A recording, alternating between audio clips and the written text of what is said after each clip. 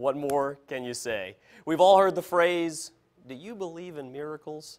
I'm Nathan Epstein, and tonight, all of Monarch Nation believes. Left for dead, 0-3 to start the season, Old Dominion welcomed a 2-0 Virginia Tech team ranked 13th in the nation. They also started the year with a win at Florida State. Monarchs 27.5-point underdogs. With that, let's go back to SB Ballard Stadium. A sold-out home field for Old Dominion, 20,500 on hand, record crowd. Second quarter, game tied at 7-all. Josh Jackson and the Hokies go to the air. Sean Zavoy, 28-yard touchdown catch. Hokies take the lead 14-7, but Old Dominion would respond to every Hokies punch. Third quarter, Monarchs down 21-14. Blake LaRussa, the backup with a historic night, walks it in. We're tied at 21. Start of the fourth quarter. Old Dominion again down 7. On third down and 1, LaRussa locks in for Travis Fulgham. 25-yard touchdown, 188 yards receiving for Fulgham tonight. Tied at 28, under 10 minutes left to play. The give goes to the big back,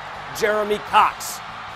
Through the lunch pail defense, it's 35-28 Old Dominion. But the Hokies aren't done.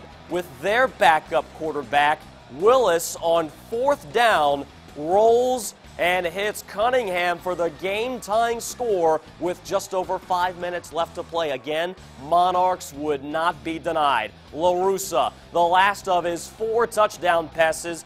Jonathan Duhart, the catch in traffic. 3 touchdown catches for Duhart. LaRussa throws for 495 yards. And here's your clincher, Jeremy Cox, 40 yards. Game, set, history. The biggest win in Bobby Wilder's career, 49-35, Old Dominion, your winner. This is a life-changing moment. I think getting married, having 2 sons, and beating Virginia Tech, probably in that order. This is just an incredible experience. I'm speechless. I'm glad my team never gave up. We didn't stop grinding throughout the week after 0-3. We came out here, we had a belief, and we did it. I was speechless, and I had some tears come out, and I just got swallowed up by fans after that. Man, I was on the ground crying, laying down flat on my face, just thanking God, just going crazy, man, because it's unreal.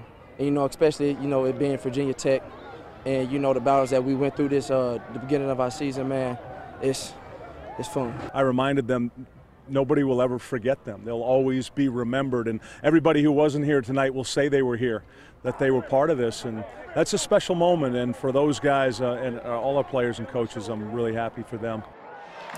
What more can you say about Blake LaRussa? The backup quarterback throws for 495 yards, 3 yards shy of a record against a Bud Foster defense. He gives Old Dominion its first ever win over a Power 5 team, and no surprise, he's your starter moving forward. Here he is on his incredible night.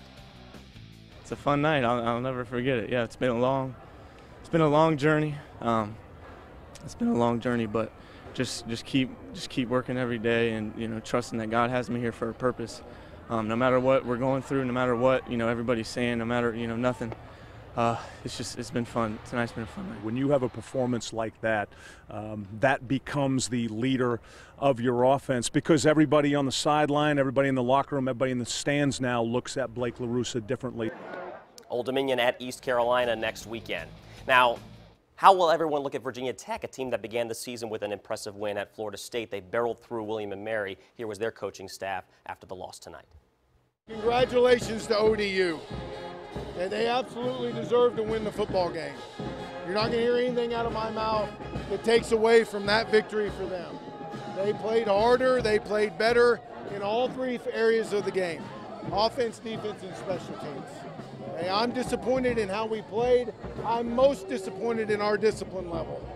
Hey, our discipline level was unacceptable tonight, and I'm sorry for that. I was thoroughly embarrassed and disappointed in our play defensively, and I take full responsibility for it. Me as the defensive coordinator, that kind of display of just very inconsistent, poor technique fundamentals, poor discipline, that's just not who we are, and we'll get that right.